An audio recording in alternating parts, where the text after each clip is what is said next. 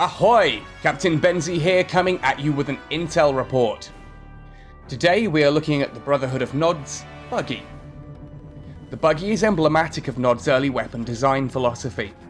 Fast, inexpensive, and lightly armoured, the Buggy is able to zip around the battlefield performing reconnaissance, anti-infantry, and anti-aircraft operations. Like riflemen and militants, Buggies have a vision of 3, which does make them useful for scouting.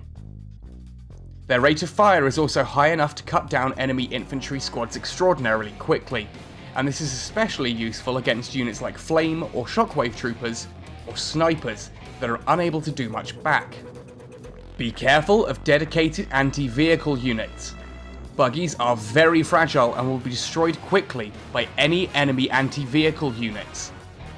Buggies can target aircraft, and they will do well against anti-infantry aircraft, but anything heavier that's designed to take out vehicles will leave them a smoking scrap in no time.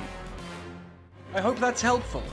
Be sure to check out my other intel reports if you're struggling against certain units, or looking for tips as to how to best apply a new unit in your deck.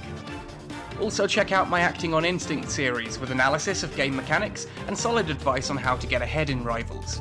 Hit that like button if you enjoyed this video, and be sure to subscribe to be up to date and ahead of the game. Happy sailing, and see you on the battlefield!